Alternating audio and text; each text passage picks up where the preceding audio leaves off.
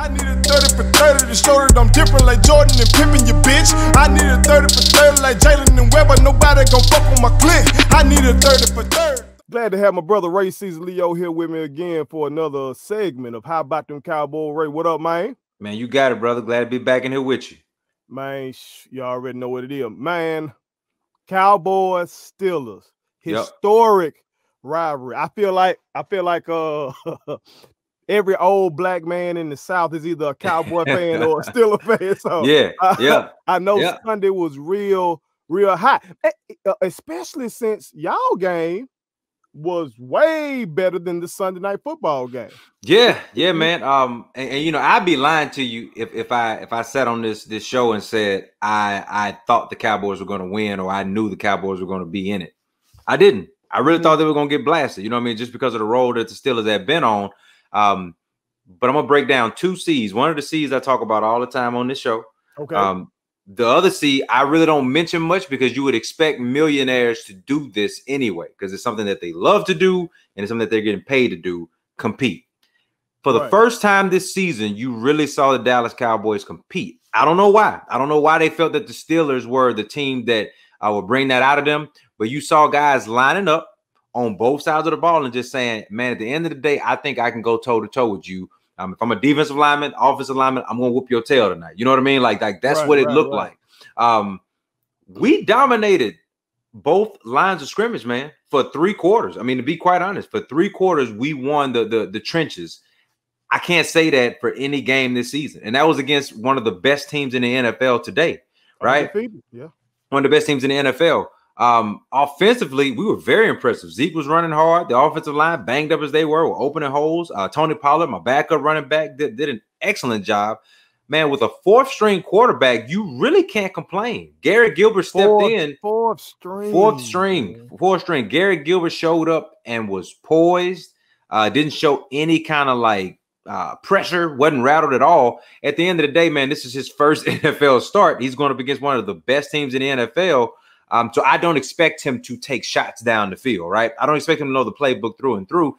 At the end of the day, that young man gave his team an opportunity to win the game. We just needed to do a little bit more. And in the NFL, man, the cream rises to the top. As much as I hate the Pittsburgh Steelers, and I got friends, I got good friends. Like my chief photographer, Lamont Brown at WAPT, gave me my first real job. He's a diehard Pittsburgh Steelers fan. I love him. I love the man, but don't care for him when it comes to football. And at the end of the day, that's how deep it goes. But I would I'd be ridiculous to sit here and say what I saw from the Pittsburgh Steelers is not impressive. They played. I won't say they played terrible. They got outplayed for 3.5 quarters. But when they needed to make plays, Ben Roethlisberger and that offense did what they had to do. And then the defense stepped up at the end there to just shut things out. Now, I watched that game, but I must have missed where they discussed what the world happened with our 3rd-string quarterback. So the guy, Ben DiNucci, nothing happened to him. I think sometimes you realize that a guy just isn't he just isn't the guy to play that position at this level. I think he's a good dude, right? For him to step up and play on Sunday Night Football, you know, the week prior, that's a dream come true for him.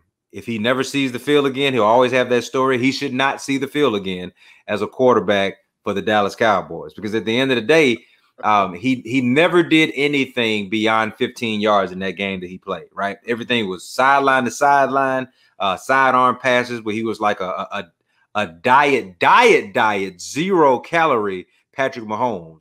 You heard Chris Collinsworth like trying to say, oh, look at this guy, you know, throwing sidearm like Patrick Mahomes. Yeah, but Patrick Mahomes does that and throws it 40 yards downfield. My guy was just throwing the ball out of bounds. You know what I mean? And you can see the difference clearly between Ben DiNucci and Garrett Gilbert. Garrett Gilbert came in and from the word go was trying to attack the Pittsburgh Steelers defense. You know what I mean? So I was just very impressed with the fact that he came in with really 1 week of lead time. 1 week of lead time and playing against some of the best athletes in the world. That's impressive. I would say it's about time for the rest of the team to step up and compete. Hey, man, I don't expect you to be the best team on the field every week, but I do expect you to compete. And that's what I've been saying. The other C is culture. You don't have to teach somebody to compete. That's in you. You either got it or you don't. And so them doing that against the Pittsburgh Steelers shows me that they have the ability to compete. They just don't have the heart to do it every week. And that, more than anything, it's not lack of talent. That right there, more than anything, is why the Cowboys have an awesome opportunity to be a top 5 draft pick rather than a postseason contender. Okay, right there. Yep. With y'all being in the NFC East, okay, and seeing how y'all just played the Steelers tough, I would say y'all still got a shot at your division. Right. Would you disagree with that? I would. Based on the division. I would agree, but I would also say, okay. I mean, okay, that's I got a question for you. Then. Yeah, no doubt. Would you rather y'all try to grow the culture and shoot for winning the NFC East as paperweight championship? You might say that is giving y'all record gonna be, or do you say, you know what? Let's think long term. Okay. Let's try to get a top draft pick. Which one would you prefer in this instance? I'm going to always lean, Ray personally, I'm going to always lean to the side to compete. That's just me. That's how I'm built. So if there's a chance, if Ray is the owner and GM, you do it. But Ray's not the owner and GM. Jerry Jones is. And I think what he would say if he was on your show, he would say, you know, we're going to compete. He'll say that on the air, but behind closed doors, it'll be, we need to go ahead and start trying to rebuild this team. Maybe not like a complete rebuild, but just get pieces that can help the future Dallas Cowboys win some playoff games and some championships. The fact of the matter is this: whoever wins the NFC East is going to lose in the first round. It's not going to be like, oh, anything can happen in the playoffs. No, the team that represents the NFC East is the worst team in the postseason. They're going to get smoked by whoever they play. That's just the reality. So there's no need in you treating it as we can get hot and all of a sudden make a run. That's not going to happen. So if you're not going to have the possibility of getting hot, just fall back. Understand that this was not your year. It's not the year for a lot of people in 2020. That's the reality outside of sports. So just take this L, take 2020 as an L, right. Come back and figure out what you want to do in 2021. What do you think about the chatter that they may do just that to try to get Trevor Lawrence, though? I mean, man, here's how I am when it comes to drafting, right? I don't get excited about first-round draft picks just because they're a first-rounder. There have been plenty of teams that have had great first-round draft picks that have gone on to do great things. Dan Marino, John Elway. We're talking quarterbacks, right? Dan Marino, John Elway, you name it. The list goes on and on. But for every John Elway, there's an Achilles Smith or Ryan Leaf. So, like, that doesn't impress me. Like to say, oh, you have an opportunity to get Trevor Lawrence. Trevor Lawrence is a phenomenal college football player. I have no clue what he's going to do at the next level. Right? We all thought Aaron Rodgers was just a decent quarterback in college. He's one of the greatest quarterbacks ever. Tom Brady, one of the greatest quarterbacks ever. They weren't even close, right? Aaron Rodgers was at the end of the first round. Everybody except the Green Bay Packers missed on him, right? Tom Brady, everybody missed on him a couple of times. So this whole thing about, oh, if you just fall to the bottom, you'll get your franchise quarterback. That's just not true. That's just not true. You have an opportunity. You have an opportunity because nobody can jump in front of you. But at the end of the day, don't put your stock in just saying we're going to get Trevor Lawrence, because Trevor Lawrence can show up and he can be John Elway, or he can show up and he can be Matt Leinart. You know what I mean? Like at the end of the day, it just Matt Leinart, man. So like, don't waste your time trying to say we're going to wait on this guy. Because you don't know what he's going to be. The chatter that I'm hearing, is that coming out of Cowboy land, or is that just major sports media running with a topic? That's everything. That's the major sports media running with a topic. That is Jerry Jones feeding them that stuff through back channels. Really? Yeah, that's the type of thing that he like. Jerry Jones will do anything to keep his franchise in the spotlight. So they're not winning. So you got to talk about him in some other form of fashion. The Dak, what are we going to do with Dak thing is worn off now, right? Because Dak has made it a point to not be in the spotlight. He's very much a team guy. So he's there just simply to help those quarterbacks in the quarterback room figure out the game plan. When it comes to being on the sidelines, you haven't seen Dak on the sidelines, so there's nothing to talk about, right? Jerry Jones is a master at making sure that you talk about his team all the time. That's just a reality. So I could absolutely see him feeding this to folks that think that they have Jerry Jones's ear, right? And so they're putting these things out there. At the end of the day, it comes down to this. Jerry Jones can feed you this. Jerry Jones can even believe that Trevor Lawrence is a possibility. You have to be the worst team in the NFL. So are you willing to tank? Are you willing to openly tank? You and I were joking about it. The New York Jets are tanking. They were up 2 to 3 touchdowns against the Patriots. The players were trying to come back, right? Joe Flacco brought them in and then brought them down. And the New York Jets organization at the top was like, whew, we almost won that game. You could see that. You could literally see them tanking to try to get Trevor Lawrence. The Jaguars are doing the same thing, right? They've taken out Gardner Minshew from right here in Mississippi and put in a no-name guy. They are tanking. That's what you have to do to openly admit that you are willing to take a chance on Trevor Lawrence. Will Jerry Jones do it? I doubt it. I doubt it. As somebody who's covered Dak when he was in college and being a diehard Cowboy fan and reading their beats and all that kind of stuff, how do you think Dak is taking this kind of chit-chat? Knowing that he doesn't have a contract, knowing he's sitting somewhere laid up with his ankle jacked up. Yeah. And it's chit-chat in major sports media about, oh, they might be better suited to tank and get another quarterback. Yeah. Well, you know, how you think he's taking that? You know, I'd like to sit here and tell you that Dak isn't thinking about that, but that's just not true. You know, a lot of these quarterbacks are built off of having an ego. Aaron Rodgers has one, Tom Brady has one, Cam Newton. All the great quarterbacks got a little bit of ego to them, right? So I think in that vein, he hears it and it rubs him the wrong way because of what he has done. And you're right, he doesn't have a contract. But like I said, I've said this on your show before, Dak has leverage. Dak can come in now and say, without me, you are trash. I keep you in games. I'm so good at my job that I just keep you in games, right? If they say, well, we can't, you know, guarantee you anything besides another 1-year deal because of your ankle. Okay, well, the New Orleans Saints are going to have an opening. Drew Brees is going to go home. Dak is from Louisiana. He can use that as leverage. So I see it both ways. We're talking, this is just nothing but a negotiation now between Dak and Jerry Jones. And at that point, friendships, how much you like Jerry Jones, or how much Jerry Jones likes Dak, all that goes off the table. It's about leverage. What can you prove? What can you hold over somebody's head?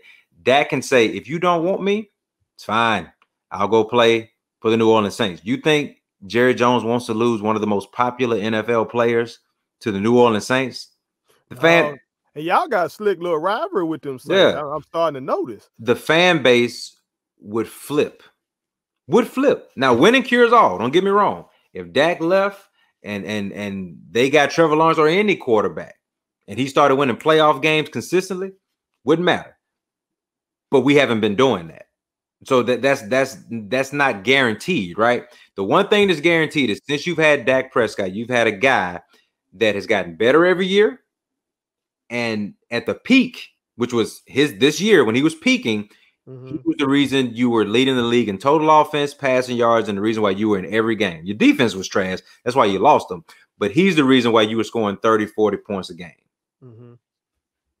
Who y'all got coming up next? Man, honestly, I don't even know. Well, y'all might be on the bow. I don't even know. I see it now. It look like y'all got the Vikings next, but it's on the 26th.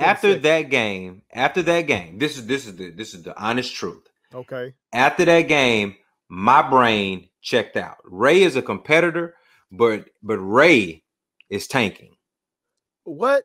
Ray is tanking from a fan standpoint because that was like the last game that really intrigued me. You know what I mean? Like to say, let's see what happens. I'm not looking forward to anything else. We're gonna get boat raced by the Ravens when we play them. We may split with the Redskins and the Eagles, right? We may do that. Man, the rest of these games, I don't care. I really don't. There's nothing to look forward to. That's what I mean. Like, for me to be a fan, I can have this mentality. I can turn on the TV and watch them, and whatever happens, it happens at this point, right? You know me to be really upset when the Cowboys lose. I'm not on that. I'm just not, because I understand that there's nothing to play for. This is 2020. Dak is out. The Cowboys are terrible. Man, pack it up and just figure it out. I'm looking at y'all schedule right now. Like I said, Yeah, y'all on the bye week coming up. Yeah. I'm trying to look for something that will intrigue you and make you not tank the rest of the way. Hold on. Make me not tank or make Jerry not tank? That's two different things. No, make you feel like, oh, I'm locked in. Oh, hold on, whatever. Cool out, man. You know what? No, you know what? I would like to see a competitive Cowboys 49ers game to relive the glory days, because honestly both of us are trash, and so to relive those glory days. You know your brother's gonna be on you about that one. That's fine. Anything that they say is different, they know they're lying too. So at the end of the day, this is a real show with real, not opinions, real facts. The fact of the matter is neither one of our teams are postseason ready. Right. In fact, we are closer to draft ready than postseason ready. And if that's the true outlook, which we know it is, everybody just needs to stop. Just stop. Watch the good teams play. Watch the Packers play. Watch the Saints play. Watch the Buccaneers play. Watch the Seattle Seahawks play. Ratings right now. You're hurting Jerry's ratings. Man, I almost said something. Man, hey, man, hey, like Andre 3000 said. Yeah, I'm gonna leave that joint like that. Man. Hey, I will. You know me. I will watch every Cowboys game, win, lose, or draw. I'm always going to watch. I'm just a diehard Cowboys fan like that. Right. But I'm just going to be honest with you. There's not much to look forward to, because I tell you what, if you're a Cowboys fan or even a Cowboys hater, you never know. We're on our fourth string quarterback, a dude by the name of Garrett Gilbert, who played in a league that don't even exist anymore. I may very well be playing for the Cowboys by the time this season is over. So that's what you got to look forward to. Me starting at DB, because my star cornerback just got hurt for the season. My rookie, Trevor Diggs, is out for the season. That's the boy you were high on. Yeah. So who knows? Y'all might tune in and you might see Ray Coleman holding down a corner spot, getting burnt like the rest of them. I'll fit right in. And that is, how about them Cowboys? My man. Go. Subscribe to our daddy's YouTube channel. He's the best. Hit the like button, turn on the notifications.